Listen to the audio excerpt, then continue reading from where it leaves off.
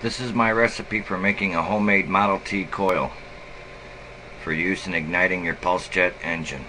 The ingredients are as follows: a coil, a condenser, a relay, spark plug wire, 18 gauge wire and connectors, and a car battery.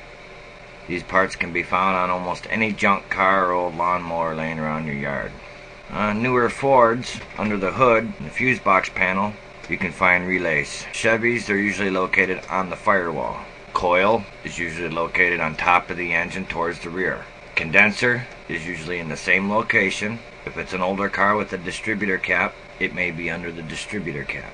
Here's the schematic of our circuit. We have our ignition coil, our condenser, our relay, our battery, and our spark plug. In this highlighted green area of the relay, this is where the magic happens. When no power is hooked up to the relay, the ground circuit is completed and then it turns on the relay. Once the relay is turned on, notice that the circuit for the ground is now disconnected from everything, which breaks the circuit, which in turn causes the spark plug to spark, which also in turn makes the relay reset back to a starting position, thus turning the circuit back on. So this happens many cycles per second, causing your spark plug to sizzle.